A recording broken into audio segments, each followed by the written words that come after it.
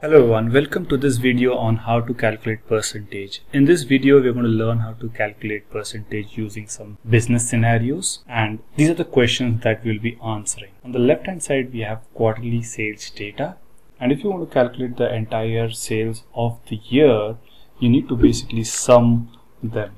So I'm going to say sum and then sum the entire year's total. So we made 96k in sales in a year, and these are basically the quarterly numbers that we have. The first question that we need to answer is find the percentage of sales done in quarter 1, and that's going to be simple.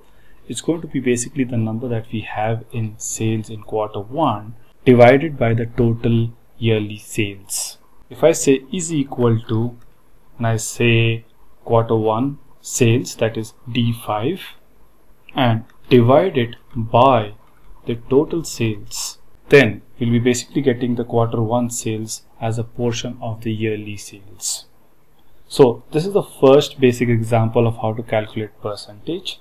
Now when you calculate percentage, if your percentage is not coming like I have it, your number might be coming something like this, then all you have to do is basically click on the percentage symbol here on the home tab here, and it will convert it into percentage. You can increase or decrease the number of decimals you want by clicking on these. So I'm just going to leave the percentage at 18.4, which will give us the first answer of the question that we want to answer.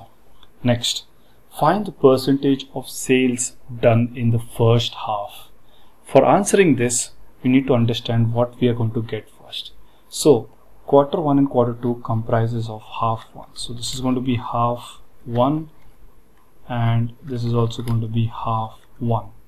Similarly, half 2 is going to be this one, and half 2 is going to be this one, right? So basically we want to get the portion of sales that we did in the first half, that would be this particular portion.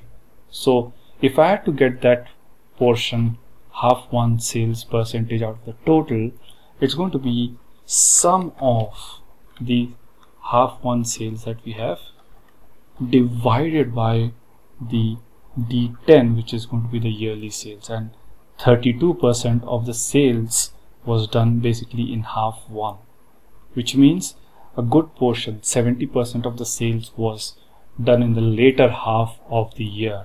This is how we calculate percentage, not only for quarter, but if you want to do it for some 2 categories, then this is how you will be calculating the percentage. In the next video of this how to calculate percentage series, we learn how to calculate percentage using column and row percentage. Thank you for watching this video, guys. If you like this video, please hit the thumbs up button, and please don't forget to subscribe to my channel.